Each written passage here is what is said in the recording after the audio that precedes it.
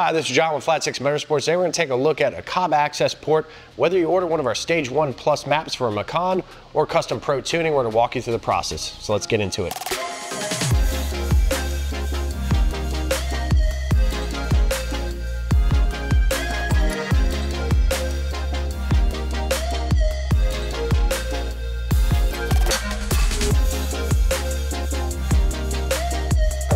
So to do this process, you're going to need the ignition on, not the engine running, just ignition on. Make sure your key is close and handy, and just turn it on. And then the Accessport is already installed on this vehicle, but you will see a prompt to install if it is not installed. Okay, so now back at our computer, all we're going to do is plug the COBB into the provided USB cable, and we will launch the COBB Access Manager software. All right, so you'll receive an email from us with the instructions. What we're going to do is just copy and paste this information into an email. So we'll just respond back to the email we got, put that in, and then we're just gonna fill out this information. So here, this is 2017 Macan GTS. So we're just gonna type that out. And then we need to get the serial number. The easiest way to do this is to go in the Access Manager software, hit AP info up here at the top, and you'll see this dialog. Just hit the copy button. That'll copy all the information we need. And then you just paste it into the email. And then we'll also ask the octane. So here we're running 93 octane. And in this car, I don't have Sport Plus. So I'll put no there. And I'll also add modifications if you have any. Certainly just include those. So we have the Flat 6 Motorsports intake system on this. And then all we have to do is hit the send button and off it goes. So within about 2 business days, you'll get the Stage 1 Plus map back. And we're just going to hit the download button, and then we'll open the Access Manager software. And what we'll do is we're going to load that file onto the Accessport. So we click the import file here, we select that file, it'll ask if we're going to add it to the Accessport. We hit yes, and then all we have to hit is eject Accessport, and now we can disconnect the Accessport and go to the car.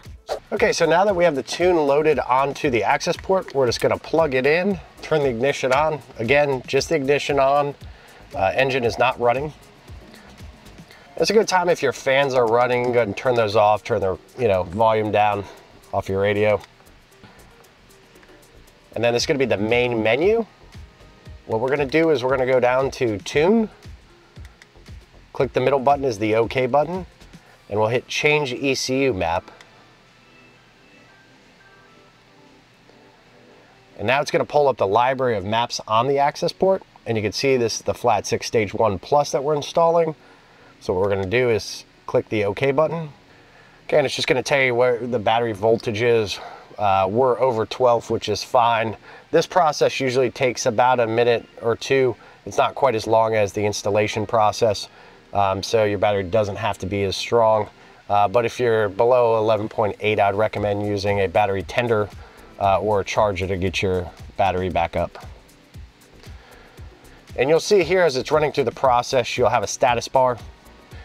And similar to when you're installing the Accessport, you will get some faults showing up in the dash. This is totally normal.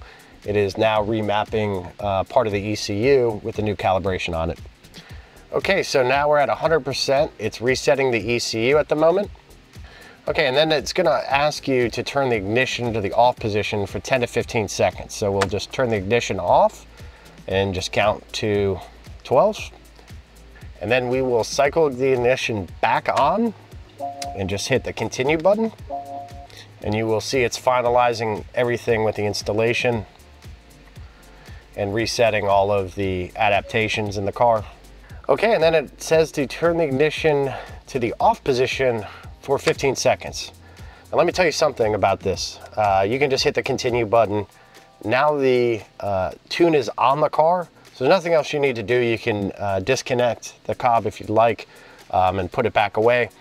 It does say 15 seconds. However, I would leave this in the off position for about 60 seconds. Just do a minute, maybe get out of the car, go do something, come back. The reason being is there's a reset of some of the adaptations, and your Sport and Sport Plus mode, if equipped on your car, need about 30 to 45 seconds to reset.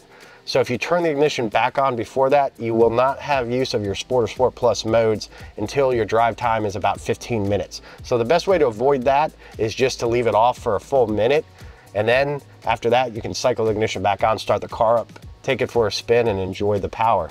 Now, for those who are doing a Pro Tune, we're gonna show you one more additional step of how to data log with the car. This is used so that we can review the logs, how the car is performing, and make tweaks to the map. So let's get into that process. Okay, so data logging is a pretty simple process with the COBB Accessport.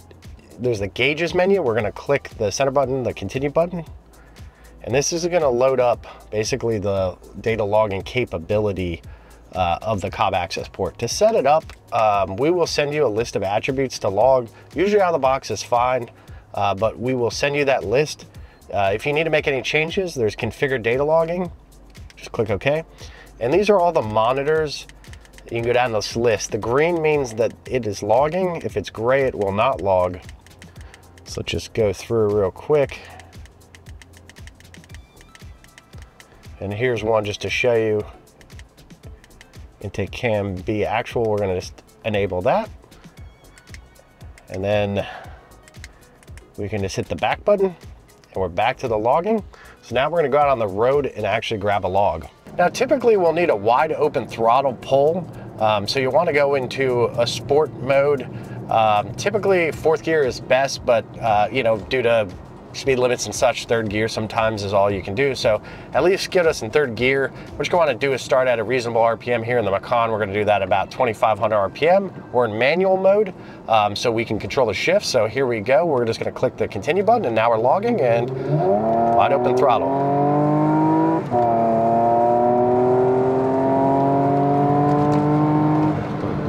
Okay. And then we'll click the center button again, and that will stop the log. So we're just gonna loop back around and do that one more time. So there's two sets of logs. Now all we need to do is send those logs to us and then we'll revise the map. So back at our computer, we're gonna launch the Access Manager software. We're gonna hit this filter up here, this drop down, and select data logs. And you'll see the two data logs. What we're gonna do is hold a control key down on a PC. And we're just gonna save that so we can select both files, or you can save them individually. I'm just gonna drop them in this folder. And the files have been downloaded. Now all you need to do is attach those to the email, send it back to us, and we'll send you a revised map, and it's all the same process. So I hope you found that guide informative. If you have any questions or run into any challenges along the way, feel free to reach out to us at info@flat6motorsports.com or give us a call. We're happy to help. Thanks. We'll see you in the next one.